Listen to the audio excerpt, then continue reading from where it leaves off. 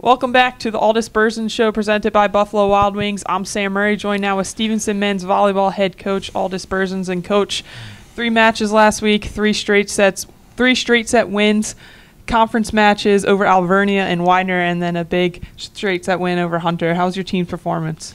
They're really happy. They performed at a high level. As you said, we didn't drop any sets, so we avoided the third set letdown blues, and I got a chance to play everyone, so that was nice too. And they were home matches. It was nice to play at home in front of nice crowds.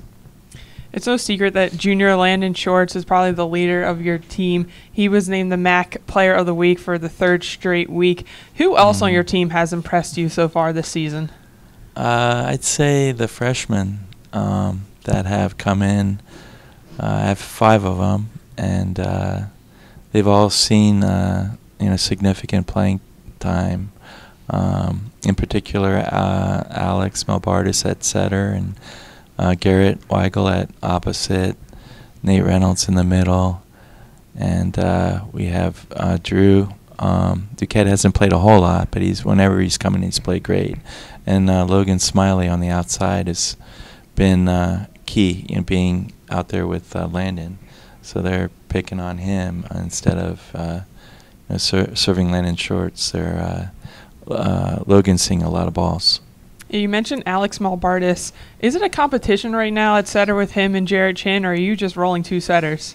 Yeah, I like it to be a competition in practice all the time. I think Jared will be effective versus certain teams, more effective than Alex, and Alex is good against others, and so they're and Jared's attitude's great. Alex is great. They both support each other.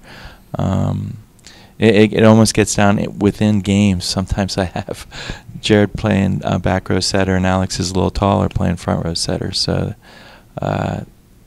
yeah, it's nice to have 2 capable setters. Yeah, last week you had 3 home matches. This week 3 road matches, another MAC game versus Messiah, and then on the weekend you traveled to Eastern Mennonite to play in a tri-match with Ramapo and the host Royals. Talk about those games. What do you expect? Well, I'm going to take them one at a time. I haven't even told the guys about this weekend. They probably think they have off. No. Thursday, we're really focused on Thursday. And Messiah, they're undefeated in our conference, and I've watched some tape, and they're definitely play at a high level and can compete. So we're focused on those guys. That's an away match at Messiah. And then this weekend, EMU has been nationally ranked and knocked off some really good teams. And I know from playing them last year they have a nice crowd that comes to that gym. They have a mature volleyball team, and Ramapo, we split with them last year, so it's going to be a fun weekend.